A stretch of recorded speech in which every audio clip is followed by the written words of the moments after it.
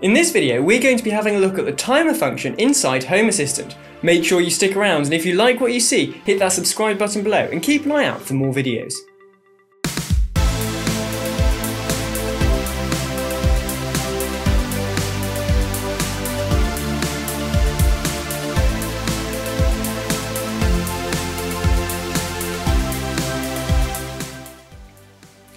Hi, I'm Will from Surridge Tech, and today we're going to be having a look at the timer function inside of Home Assistant. We'll create some helpers, have a look at the timer itself, and create an automation to make it run. So let's get going. So, the first thing we're going to need is some helpers. So we'll head into Visual Studio Code. And we're going to need a number of things. So, we are going to need an input boolean.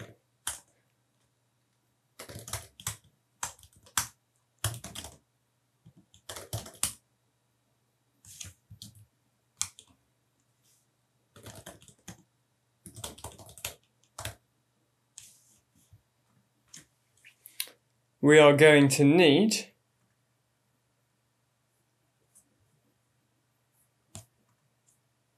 an input number,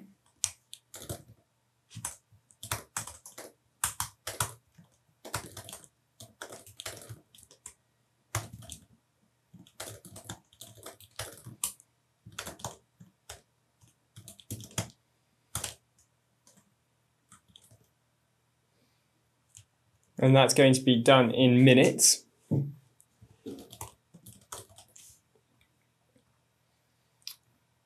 We are going to need, and then we're going to need a timer itself.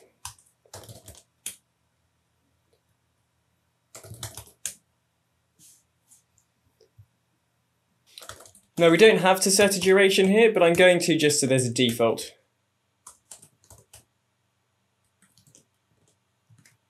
I'll just set it to a minute. Right, with that done, we can then restart Home Assistant. We don't have to restart the whole of it. We need to restart our numbers, our booleans, and our timers. We can then check our developer tools. We've got a number, a boolean, and a timer. Fantastic. We can now head into Node-RED and create an automation. In here, we want an event state node. Come on.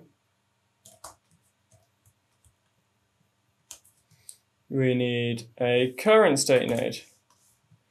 We need a function node and a call service node. We're also going to need a delay.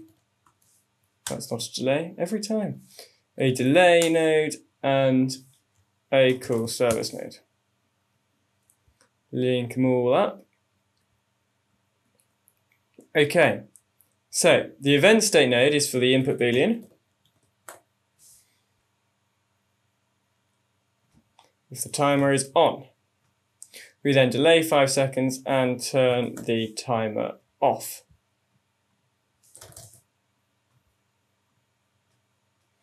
We then get the current state of the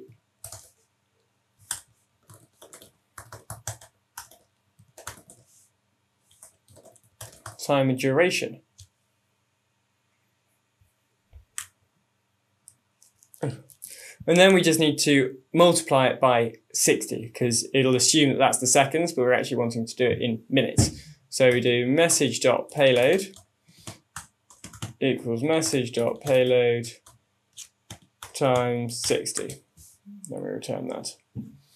And then we need to call the service, and it's going to be a timer, start timer for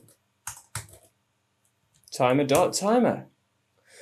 And then in the data, we need a JSON expression, and we're going to fill this with duration payload. And that is how we trigger our timer.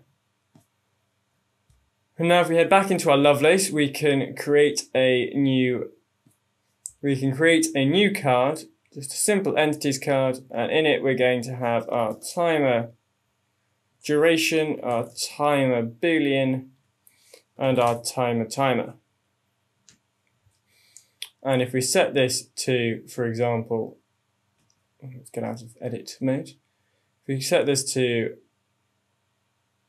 1, then we can hit the timer and we can see that it starts the timer. And after 5 seconds, it'll turn boolean off so it's ready for next time.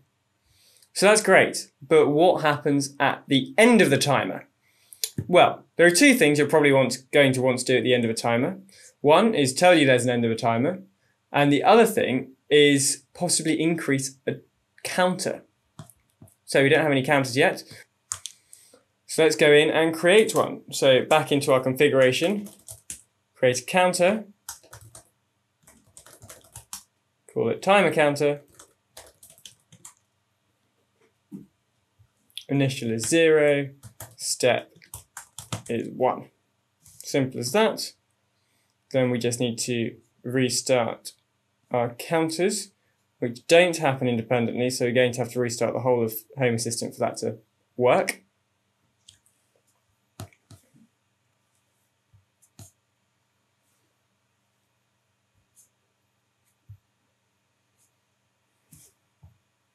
Okay, and when Home Assistant is back, we can quickly check that our counter is there, and then we can head back into Node-RED. Okay, so then we need to create another flow, and this is going to use an event all node, a switch node, and a call service node. Actually, we're going to have 2 call service nodes. Link them all together. So our events all is going to be looking for timer.finished.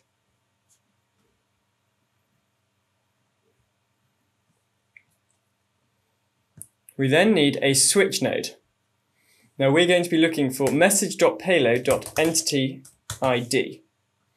And the reason we're doing that is because if we put a debug node in here,